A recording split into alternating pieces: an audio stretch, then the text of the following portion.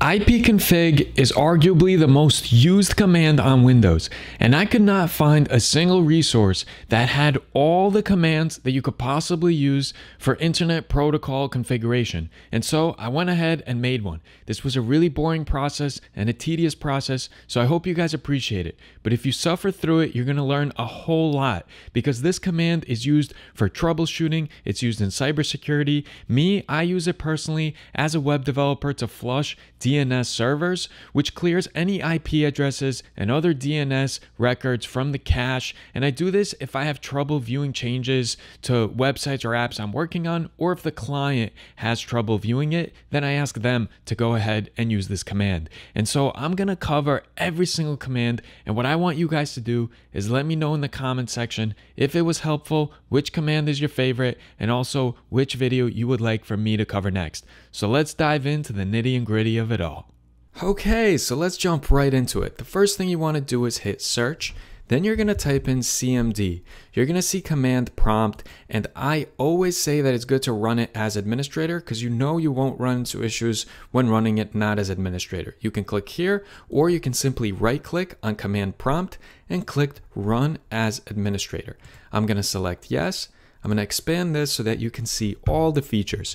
So the first thing you can do is simply type in IPConfig, and that's going to go ahead and show you all the basic information regarding your network adapters. Now, just for security's sake, I'm not going to press enter there because I don't want to make it public to the world. However, I'm going to show you this command, IPConfig /. This is a very helpful resource because it shows you all of the command options that you could possibly do with IPConfig. And over here you could see IPConfig /. Display this help message. It goes ahead and tells you a lot about what IPConfig does. If you do IPConfig /all, you'll display full configuration information. What does that mean? Well, it's going to show you all available information regarding your network adapters, including DHCP and DNS. For those that aren't sure, DHCP stands for Dynamic Host Configuration Protocol, and this is a network management protocol whose function is to automatically provide an IP host with its IP address and other related configuration information, such as the default gateway and subnet mask. Now, the next one here is IPConfig /release. What does that do? It lets your DHCP server know that you do not want to be assigned to the current IP address any longer. Now, as you see here, it says release the IPv4 address for the specified adapter. What does this mean? Well, it means that we can go ahead and do a command like this, IPConfig /release space Ethernet, and it would go ahead and release the Ethernet, but it's saying no operation can be performed on Ethernet while it has its media disconnected. That's because I'm not connected via Ethernet. Now, another important thing to point out is it says IPv4 here, and for release 6, it says release the IPv6 address for the specified adapter. What does that mean? Well, if you're curious and you're not familiar with Internet Protocol version 4 or Internet Protocol version 6, it's simply that IPv6 is the next generation protocol and will eventually completely replace IPv4. And that's because the IP addresses were running out and they needed a different system, and so this IPv6 will eventually completely replace IPv4. So again, /release 6 does the same thing as release, but for the Internet Protocol version 6 rather than the Internet Protocol version 4 when you just do release. You can also type which specific one to release by having a space after it, which I just showed you.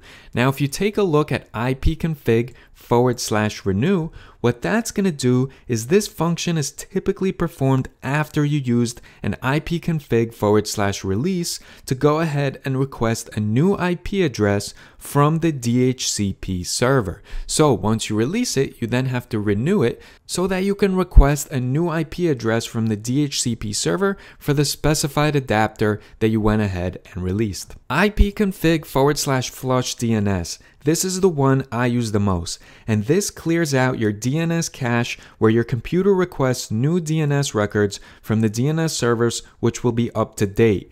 This is a popular one for web developers and designers containers, so I'll make a separate tutorial video on this and when and why you may want to use this. I know back in the day, cybersecurity people used to use this as well because of DNS spoofing. And just to show you what it looks like for any of these commands that I'm going over, you simply type in IPConfig /FlushDNS, and it will go ahead and tell me that right here, Windows IP configuration successfully flushed the DNS resolver cache. And this is something I do when I build out a website and I'm not seeing the changes when I click refresh, or if my client is complaining that I made some changes but they cannot see it yet because it's cached. And so sometimes, aside from just clearing cache in Google Chrome, I ask them to clear their cache in the DNS resolver cache. Now this one here, register DNS, this refreshes all DHCP leases and re-registers DNS names.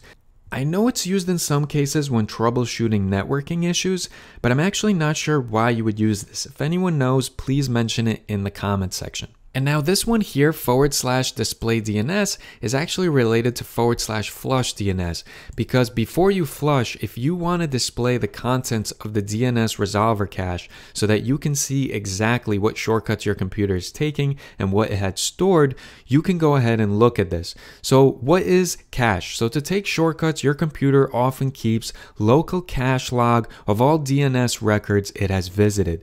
This is basically temporary storage of information about previous DNS lookups, and this has an intended purpose to quickly translate the domain name to the correct IP address so that your computer doesn't have to contact the DNS server every single time when visiting certain websites.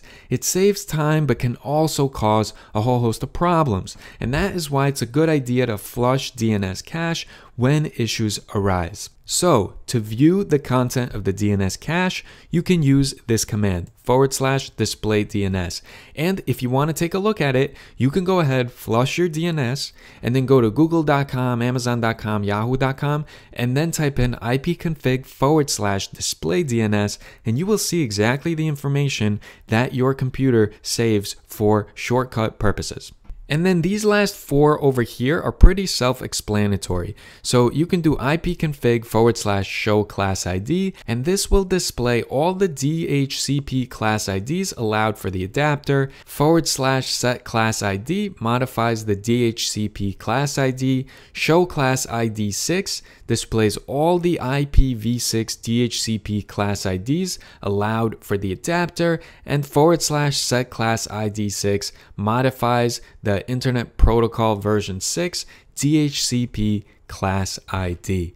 And so with this, you've suffered through, but now you know everything that you can do with the IPConfig command. So please let me know in the comment section if it was helpful and which tutorial you wish for me to cover next. Whether it's tech, computer tutorials, stocks, crypto, I do it all on this channel. I look forward to hearing from you. Please give it a subscription, a like, and I'll see you all in the next video.